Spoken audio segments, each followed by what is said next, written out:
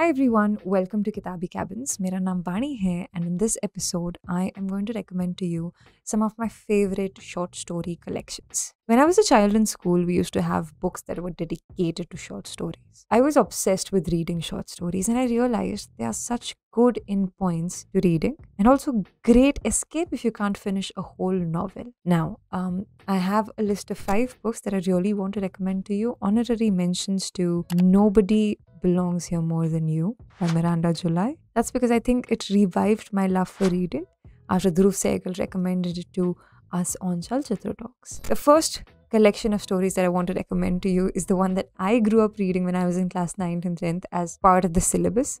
It was a treasure trove of short stories. It has a wide variety of stories from all across the world. Some of my favorite stories are Girls, Remember the Roses, Monkey's Paw, Dusk, and quite recently I discovered a subreddit called Monkey's Paw where people write down things that they wish were true and people then comment down below what would really happen if their wishes came true. It also helped me discover a lot of authors in the process.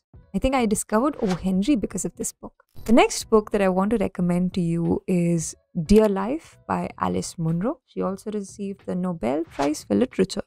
And she's written some of my favorite books. When you see an artist like Aga Shahid Ali and you know why you like him because he writes poetry that's very real and will pierce through your heart without you realizing it. Or someone like Ernest Hemingway, his rawness will steer you and shake you and make you love his writing. Then there are people like Alice Munro and you cannot really understand what's so special about them. But what's really special about them is that they write in such a language that can seep through anyone, beyond age groups, beyond demographics. And that is what I really like about Alice Munro. And in Dear Life, she covers people who are just living ordinary lives. And that makes Dear Life, the collection of stories, so relatable.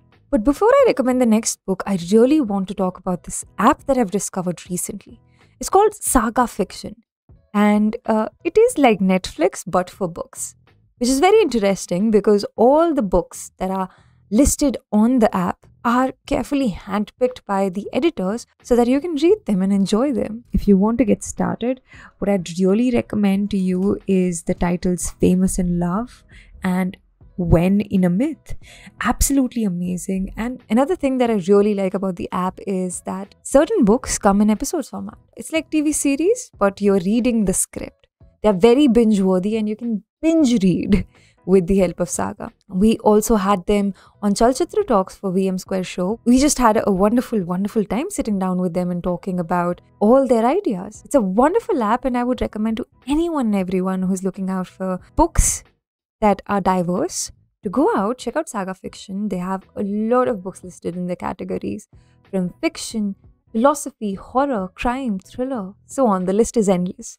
So do check them out, Saga Fiction. The app is available on iOS and Androids. And if you do get to Saga Fiction, let them know that you discovered them through Kitaabi Cabins. Now, coming back to the recommendation, the next book that I want to talk about is 10th of December by George Saunders. I realize I have a taste for dark humor, which you'll find in abundance in 10th of December. I also realize the short stories that are in 10th of December, some of you might really like them and some of you might just hate me for recommending this book to you because you won't see the point. But I'm of the opinion that these books are really, really interesting, especially the short story that the book is named after, 10th of December, which follows a man who's decided to walk away from his family because he thinks he's a burden on them.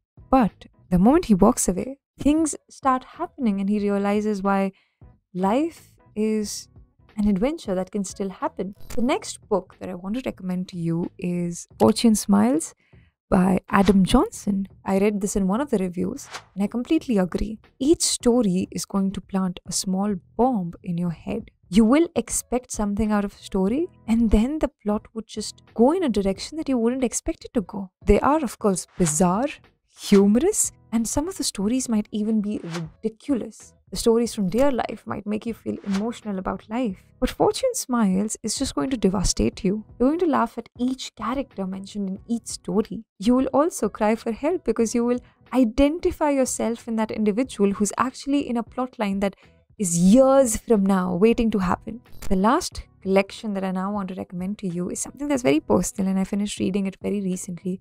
It's called Tales from the Hills. It's about Lahore's enduring myths and legends. Lahore is a district in Himachal Pradesh, and it's written by Manohar Lal. The book talks about the legends and myths that are a part of the district. And you also realize a lot of diversity that exists in India. This is a wonderful book, especially if you want to get an insight into the beautiful region that Lahore and Spiti is. And I think this is also the short story collection that inspired me to make this video. I hope you will like and pick up at least one of these collections, and let me know if you like them. Let me know if you like this new setup and if you'd like to see more videos from here.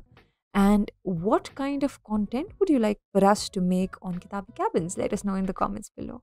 And I will be back with another set of recommendations for you in my next video.